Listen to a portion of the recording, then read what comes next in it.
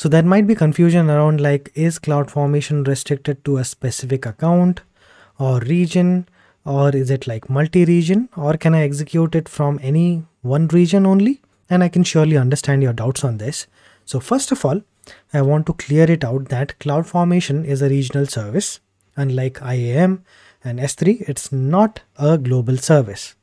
But having said that, there will be scenarios where you want to create, update or delete stacks across multiple regions or accounts with a single operation, isn't it? For this as well, we have the provision using CloudFormation stack sets.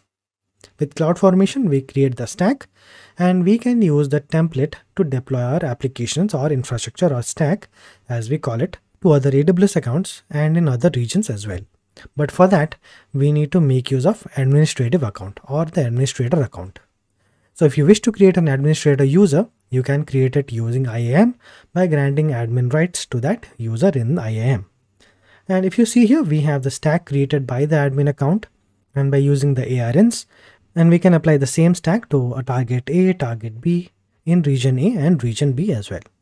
So in the documentation, there is a very important point that has been mentioned. So a target account is the account into which you create, update or delete one or more stacks in your stack set. And before you can use a stack set to create stacks in your target account, you must set up a trust relationship. So understand this very carefully. And before you can use a stack set to create stack in your target account, you must set up a trust relationship between the administrator and the target accounts, because you need the permissions to execute the operation, isn't it? But even though you can make use of the stack sets to create stacks across multiple regions, you must remember that a stack set is a regional resource. And if you create a stack set in one region, you cannot see that or change it in any other region. Okay, so you have your stack set in one region and you can create stacks in other regions, but you cannot use that same stack set in other regions as well. So stack set is different than stack.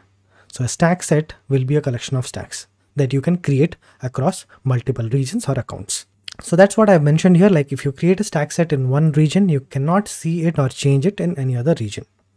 So that's it for stack sets. And before moving forward, I want to mention that when you make use of CloudFormation, you create stacks, and that is where you apply your template to provision resources. So there is a separate option in CloudFormation as well where you can create stack sets. So don't get confused here.